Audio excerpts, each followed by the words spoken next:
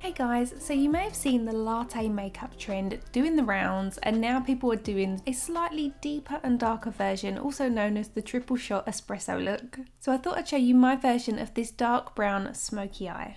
On my face, I'm going to start off with the Milani Conceal and Perfect 2-in-1 foundation and concealer, and I'm going to apply that with the LH Cosmetics The Other Sponge. This is a plant-based 100% biodegradable sponge. On my skin, I've got my Dr. Jart SPF Premium Beauty Balm on, so I don't need a ton of this foundation because I already have something with a little bit of coverage to it.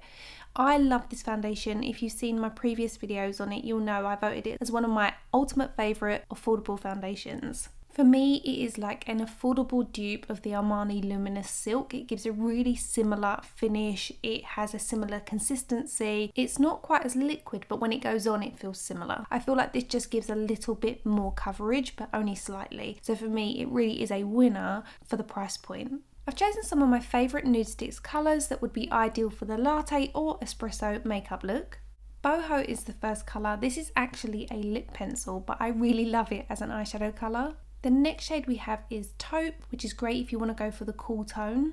The shade I'm swatching now is called Hot Stone. Then we have the colour Slate, which again, great if you're going for that cool tone, grungy vibe. And lastly, we have the shade G Baby, which is slightly warmer, has a bit more of a red undertone to it. Today I'm going with the first shade and the last shade. Along my waterline, I decided to go with black to make it really quite intense. I'm going to use this eyeliner by HAUS Labs, but you could use brown, you don't have to use black. I wanted it to be really smoky from the very inside, working out to slightly lighter brown. The first shade I'm going to use, as I said, is a lip colour. This is Boho. This is going to be the colour that we take the highest. It's going to be our transitional shade. Therefore, you don't have to take it close to the lid if you're not comfortable. You can keep it in the socket upwards. But I'm going to layer this for longevity. So I'm going to start at the lash line and go upwards. I'm blending that out, as you can see, like butter with my BK Beauty 206 brush. I love these brushes because the bristles are made so that you can use them with creams and liquids. They're synthetic based, so they are fantastic all-round brushes. I have a discount code for both nude sticks and BK Beauty brushes. Shonagh will get you 10% off of nude sticks site-wide, and Shonagh 10 will get you 10% off BK Beauty brushes. I will link both those discount codes in the description bar for you. What I will say about these colours is that they are looking slightly warmer on screen than they do in real life. If I can add a picture in that I took on my phone, I will do. Once you've applied that along your top lid, you then want to take it underneath your lower eyelashes. Again, this is going to be the colour that we blend the lowest, so don't be afraid to really buff this out. And if you take it too low, don't panic. You can always go over it with a concealer to take it slightly higher again. So like we always do, we have connected this with the outer corner of the top lid so it completely frames the eye. So as I said, this is a triple shot espresso look. So this is our first colour. The second colour we're going in, or the second shot, is G Baby. This is going to amp it up slightly, making it a lot more smoky. So we're going to start at the eyelash line and we're going to colour in the skin up towards where the eye naturally creases. We're not going to take it as high as the socket because instead we're going to use our brush to blend it up towards the socket so that it blends into the transition shade that we've already applied. So work in very fine layers. If you need to build this up further or take it higher, you can do that as you go. Better to do less to begin with because it's going to be harder to take away than it will be to build up on it and add to it. So just use your brush in light sweeping motions until you don't have any more seams. So now I've blended it out, I'm going to apply another light layer. I decided when I looked straight up into the mirror, I wanted to take this a little bit higher. So I'm reapplying that colour, taking it a little bit higher this time. Take note of my blending process here. I'm working at the seams by putting the colour downwards onto the lid rather than up and out. That way we don't take this too high. And because it is a cream, it blends into itself beautifully. With my eye shape, I quite like to pull the colour outwards a little bit, but you can keep it rounded. Do whatever works for you. This is a great look for those of you with hooded eyes. Because this goes over the entire lid, it doesn't matter if you have a fold or a crease. And again, you can keep it rounded if an elongated shape doesn't work for your eye shape. If you have quite a small lid space between your eyelash line and your eyebrow, you don't have to take it too high either. You can also just work with one shade or two shades. You don't have to work with two or three. Now we've finished with the top, we're going to take this underneath our lower eyelash line, slightly closer to the root of the eyelashes, therefore we can blend it down into that transition shade we've already applied. And like before, make sure you connect this with the outer corner of your top lid. Okay, so the third shot of our coffee is black. This is also by Nude Sticks, and I've sharpened this so that I can use the point just to really keep this super close to the root of the eyelashes. We don't need to blend it out too much. We're going to use a black eyeshadow over this for a softer finish, but we just want this really close to the root of the eyelashes to give us that really intense smoke at the root before we apply our mascara and falsies. Here you can see the difference between the two. You can decide if you like the black or if you want to keep it just as brown. I'm going over that with our matte black eyeshadow. This one is by Natasha Denona. It's one of my favourites for a real intense black. That being said, we are only taking a very light amount of this, tapping it over the black liner and then blending that into the brown that we've already got on the lid. You could just go straight in with a black powder shadow. That would give it a softer finish. But for longevity, I like to apply a pencil first.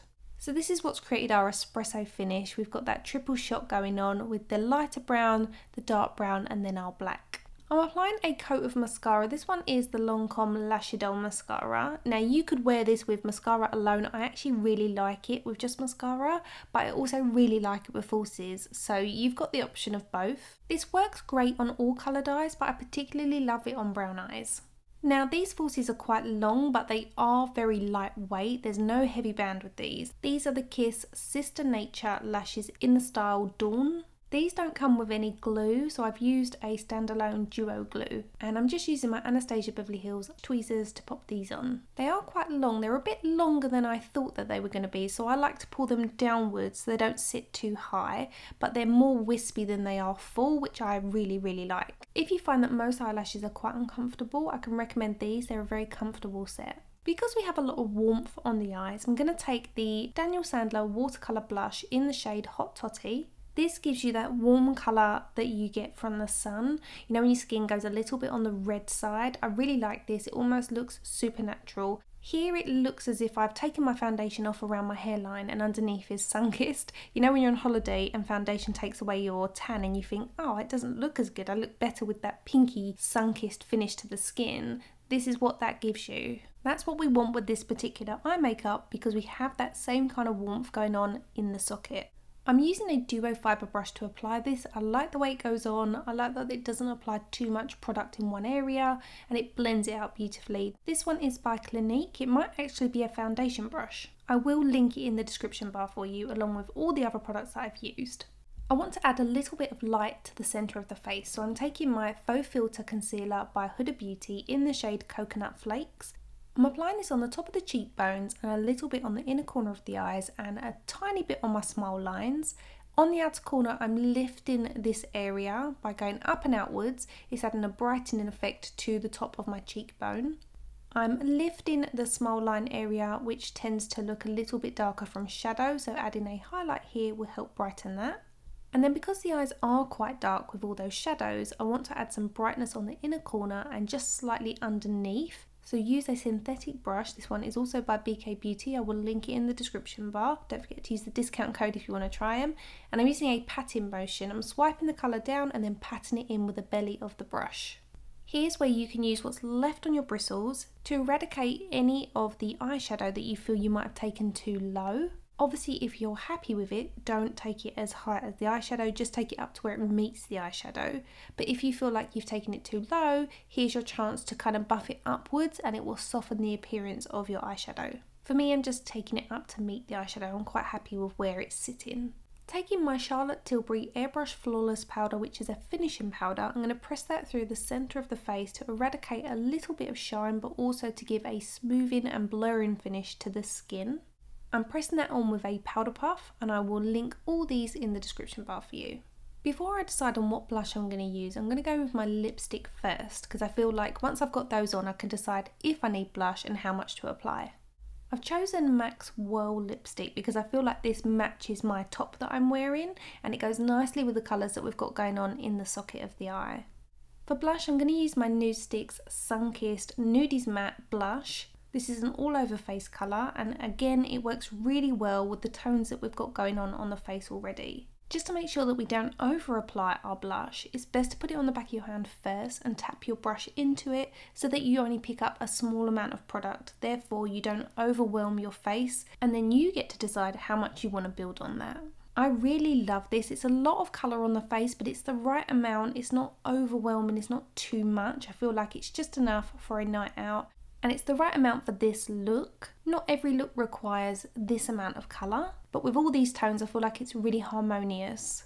And that completes my version of the latte trend or more espresso triple shot makeup look. All the products I've used will be listed and linked in the description bar. Come follow me outside of YouTube over on Instagram at ShowMeMakeup, and don't forget to subscribe to my channel here on YouTube. It's free to do so. I usually upload Thursday, Sunday, a short on a Monday, and an educational quiz on my community tab on a Wednesday. Thank you so much for watching, and I'll see you in a couple of days with another video. Bye guys!